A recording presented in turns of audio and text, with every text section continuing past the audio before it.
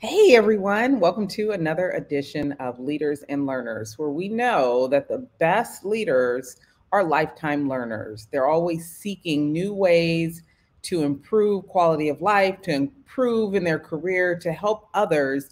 And today we have a pretty dope person to talk to you about, listen, leadership. You know, that's my thing, right?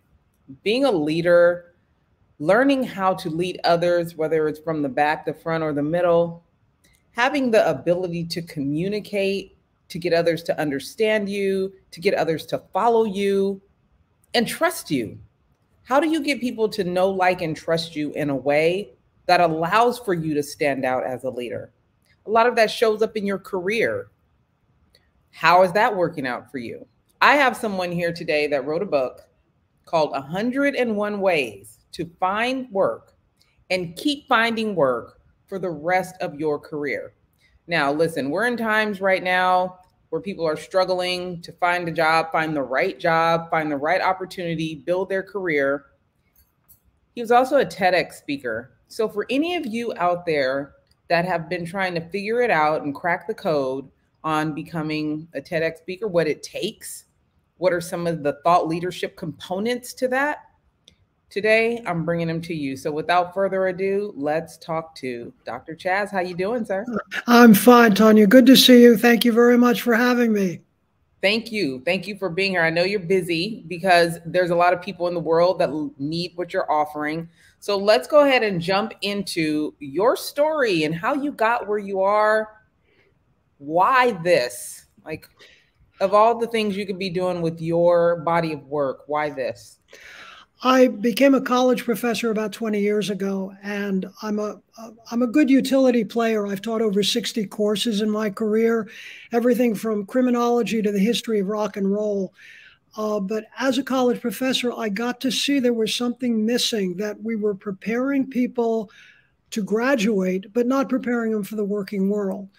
This was also true when I went to college. So it hadn't changed. And I saw a need here to actually prepare people in how to navigate the working world. And that became particularly relevant as we moved into the gig economy.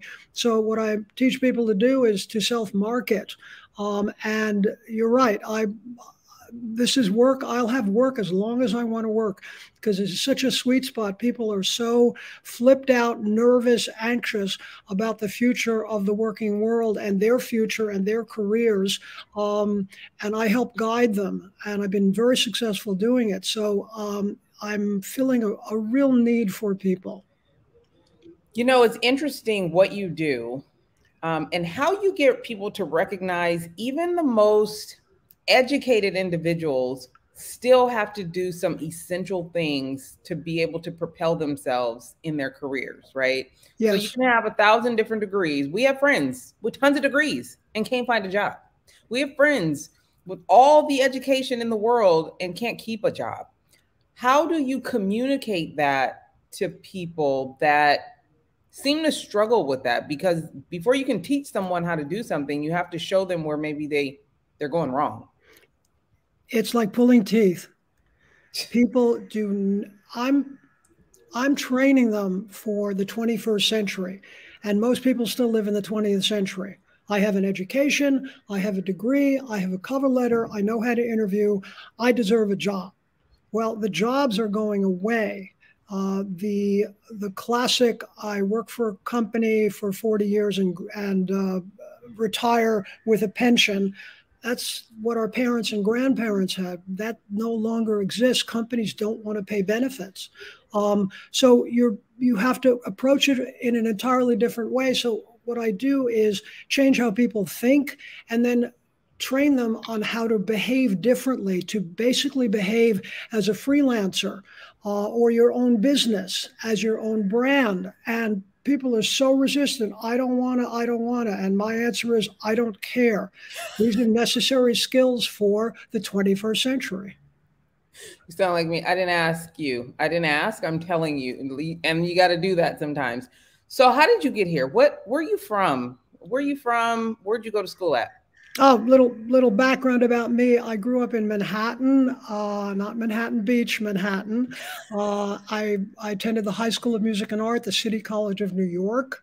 After my folks died, I was an only child. I moved to the West Coast. I got my master's in radio and television from San Francisco State University. And then you go where the work is. And if I wanted to work in network television production, which is what I did, you got to move to LA. So I did. I've been here ever since. And I worked, I'm atypical for baby boomers. Millennials will have 7 or 8 careers. I've had 7 or 8 careers.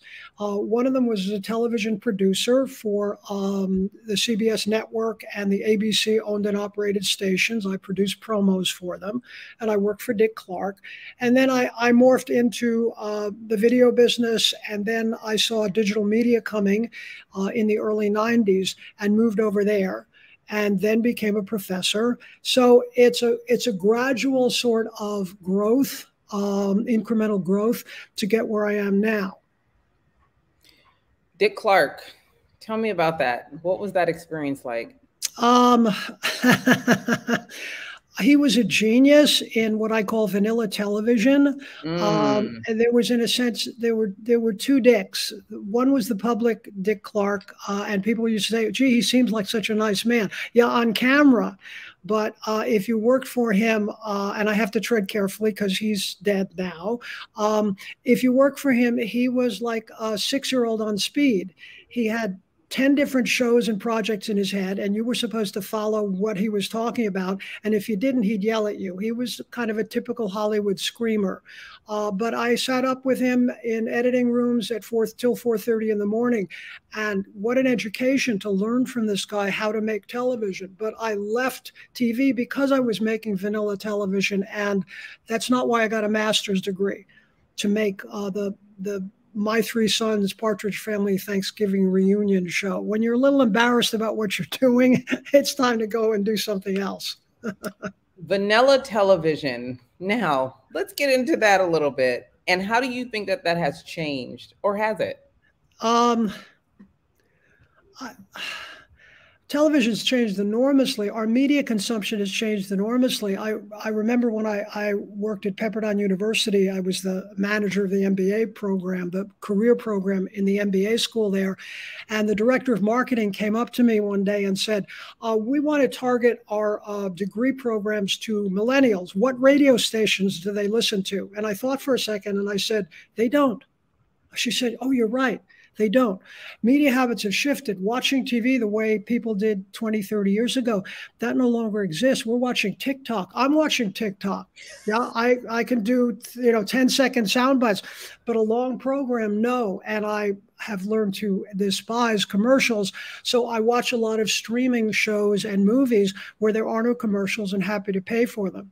So it's a completely different world. It is. It is. So you went from entertainment to entertaining yourself with other people's issues. Yeah, I also played the drums when I was young for about 15 years. I don't call myself a drummer. I played the drums. And at a certain point, I said, "Am I going to turn professional?" And I realized if I was really dedicated, I would need to practice like 8 hours a day. And I liked it, but not that much. Right. So as I say, I lacked two things, or I would have been Paul McCartney. The two things I lacked were talent and drive. So I left it to somebody else who really was committed to that. So now I certainly enjoy music, and I play Spotify, but I don't play an instrument really, and I'm fine with that. You've got to know what you're good at and focus on that, and everything else becomes a hobby. Yeah, I appreciate you saying that. So you do this coaching thing. What is the difference between coaching and consulting? And do you find yourself doing both? They're spelled differently. I don't see a real distinction between them. Yeah. We can call it, I call myself a career trainer. It's training, it's coaching, it's consulting. you could say all of them fall under the heading of I don't work full time for someone except myself. So these are clients or students when I teach courses on how to self-market, which I have done for years and years. Yeah. Wow. Okay. Very good. So who are your ideal clients and where are you finding them right now? Ideal client is the same as an ideal leader, someone who listens. To paraphrase that old line, a coach is a terrible thing to waste. If I have a coach and someone's coaching me, I have a personal trainer, for example. My job is to shut up and do what I'm told, and I don't get to vote. I'm paying him to tell me what I need to do, and my job is to take those actions. Same thing with a good client is a client who will be open and listen and do what I tell them. And be willing to break themselves up and sometimes actually transform themselves in how they behave, how they listen, how they deal as leaders with their employees, and stop being a bully and listen to other people because Steve Jobs said you want to surround yourself with people smarter than you as your employees, and then your job as a leader is to listen to them and use the team that you've assembled to make you a better leader and impact the organization that you're leading. I love that. So where is your biggest challenge? Where do you find yourself struggling to communicate those elements and ideas to your clients? Like where when you're having a hard time getting it to click for them, the things that you are trying to convey? I had someone I knew who had led a company, and when I was getting my doctorate's from Pepperdine. It's in organizational leadership, and I told him that we had dinner once, and he said, "Oh yeah, I'm a leader, and my job is they do what I tell them to." So the struggle is dealing with that old-fashioned, I'm the daddy, and you have to suck up to me, or I'm going to, fire you. And there's always that threat that if I don't do everything I'm told to do, my boss is going to fire me because I said the wrong thing or wore the wrong outfit or something. They can fire me for any reason.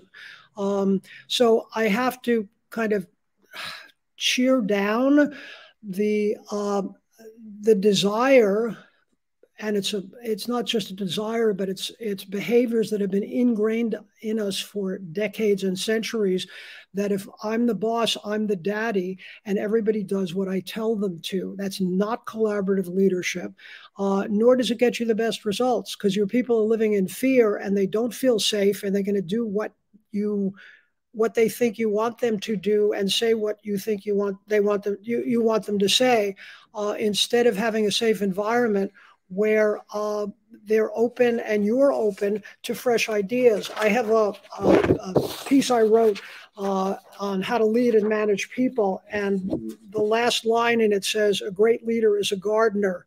He or she creates a safe environment for their people and protects and nurtures that environment so they can grow and flourish." And I wouldn't call it a frustration, but certainly a challenge to get people who are traditionally trained, and it's mostly men, in being leaders, that's not the most effective way to lead people. Wow. Okay. Listen, much respect. Clearly you do something that helps you continue to grow also. And I think that's important in this type of business is you're not closed off to new and different ways to teach and to educate and to communicate to others. So, being open helps both parties, right?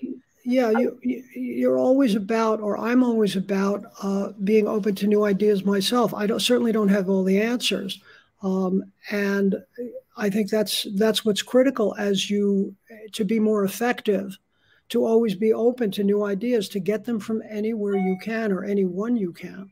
Yeah. Now tell me about the book.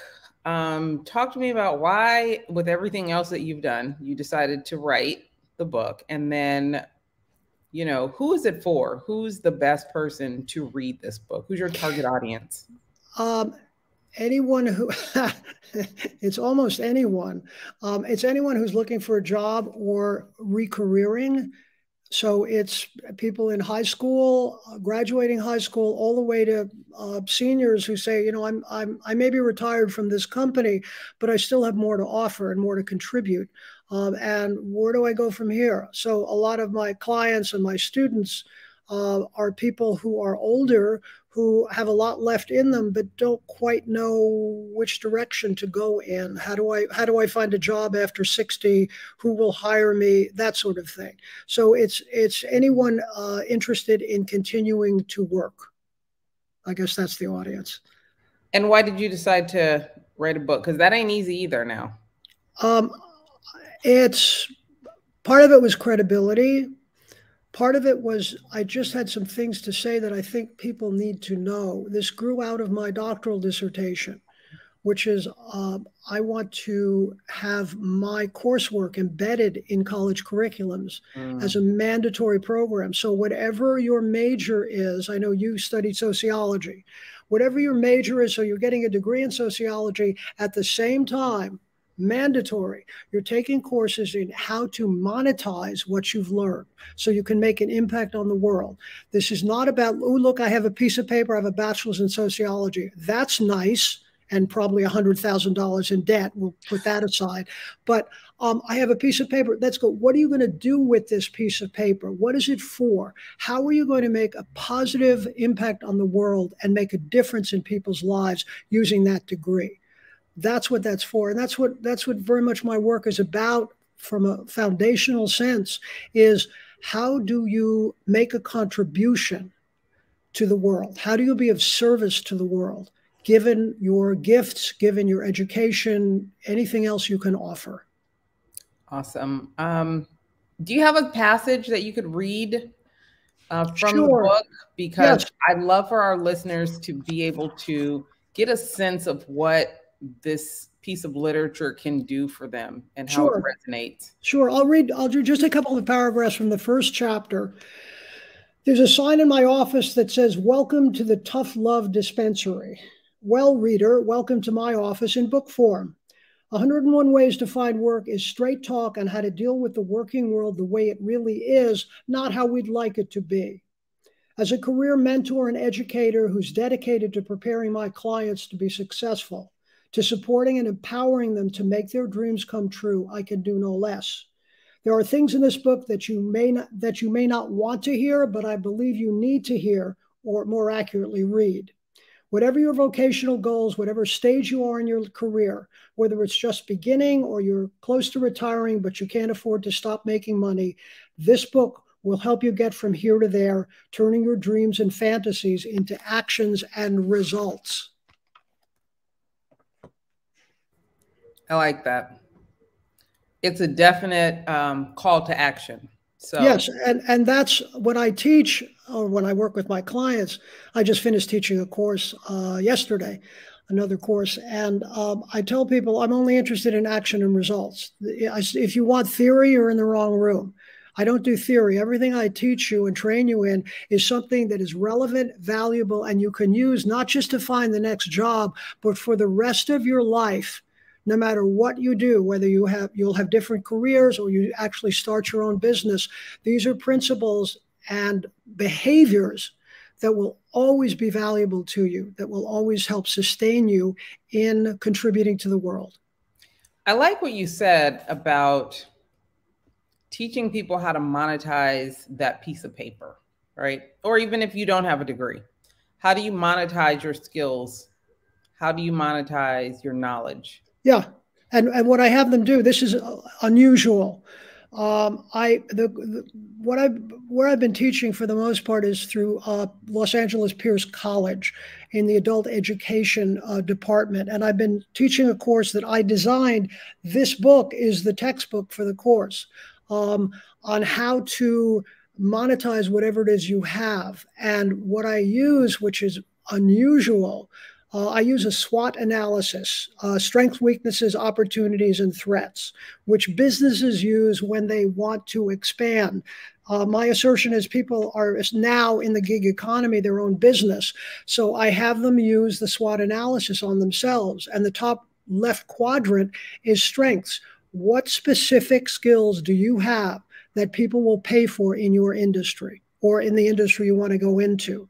And this is, it again, like pulling teeth. It's tough for people because they undervalue themselves and don't see or don't understand their connection and their skill set to the marketplace. But it really is about what can you do that someone will pay you for, and how do you upskill over time so that you know the latest version of or the brand new software program that they're using in your industry. And if you knew that, then you could make more money and be of more value to people that you work with.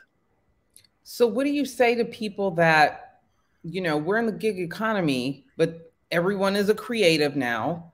No one wants to go back into the office. Everyone wants to follow their passion. So you're right. We're in a totally different age.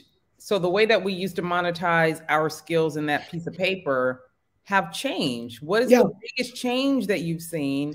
And how do you, for people that are kind of fluffy and kind of in their heads about what their skills are, because you'd still need some hard skills. I mean, there's soft skills, right? But you need to be able to have hard what will I pay you for? And I have them get very specific. I'm tough taskmaster. But what people specific? Don't know that. They really don't know what people will pay them for. My courses, if anybody lives in the West Valley in Los Angeles, the courses are free. We get a grant. Pierce College gets a grant from the state, and the courses are free. And I always tell them that's my final offer, free. You're not working. It's a couple of days. It's 12 hours, the first course. The second follow-up course is 36, also free. Let me introduce a concept here that directly addresses what you asked, Kanya, which is the concept of monetizable passion. So you may love doing something, but if you can't make a living at it, it's a hobby. And you want to understand the distinction that you can still be of service to people and not have it be the thing I've meant to do my whole life. Like if you want to be a painter, yeah. So maybe you can find a job teaching painting or tutoring people on painting or doing some graphic design. And then the oil painting that you like to do, the work you do will pay for that. But you want to focus on monetizable passion. Many of the concepts, including that one, are mind blowers for people. It's like, what is that? I've never heard of that. Very upsetting. Okay, I'm a brand. I have to sell myself. I have to self-market. I have to look at monetizable passion. I have to network. I have to be good with social media. I just came here to get a job. Sorry, not my job, your job. Okay. But in the 21st century, this is the new skill set that you'll need. And when we work on the top left quadrant, your strengths, I want to know what software programs you know. I want to know what accomplishments you've had, what languages you speak. It's not me knowing it. It's the people who could potentially hire you want to know this. That's what they will pay for. They're not going to pay for, I work hard and I'm a good team player. My job description doesn't include that. This is what I need. Can you do that? And they start to think and behave in a different way. One of my students called it a paradigm shift. And it's very hard for people to get out of the old ways that they're used to and being called on to self-market when they never had to do that before. And I tell them, I don't care if you're good at it. I just want you to be good enough so you keep getting work. You have enough of a network. The structure is define, articulate, and sell your brand. What's your brand? How do you articulate it and communicate it to people who will pay for what you have? And then you sell your whole life. Once you're dead, you're off the hook. But as long as you want to work, you're selling. Yeah. So they hate it. I don't care. I want them working. I want them always working. And they always can this way. I've had enormous success with this. And people at first hate it. And then they go, this is great. This really works. This is the new way. I didn't see this before. Thank you. And they're very much appreciated. So it's very gratifying to be able to do that for clients. Well, I appreciate you spending time with us today.